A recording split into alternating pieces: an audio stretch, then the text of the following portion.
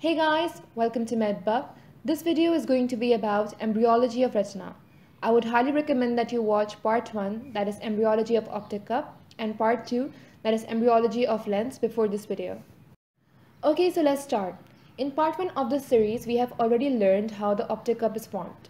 So just a recap, the optic cup is a double-walled structure having an inner neural layer and an outer pigmented layer separated by intraretinal space. Soon, the two layers oppose each other and the intraretinal space disappears. The outer pigmented layer forms retinal pigmented epithelium, while the inner neural layer is divided into posterior 4/5 and anterior 1/5. The posterior 4/5 is called pars optica retinae. It gives rise to retina, while the anterior 1/5 is called pars ceca retinae, which gives rise to ciliary body, iris, and pupillary muscles. So the anterior 1/5 of neural layer, called pars ceca retinae, is further divided into pars ciliaris retinae and pars iridica retinae.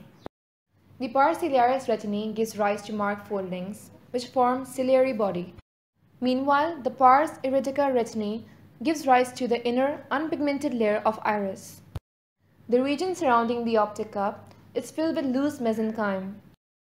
Within this loose mesenchyme, dilator and sphincter pupillary muscles originate from the ectoderm of the optic cup, while the ciliary muscle originates from the loose mesenchyme.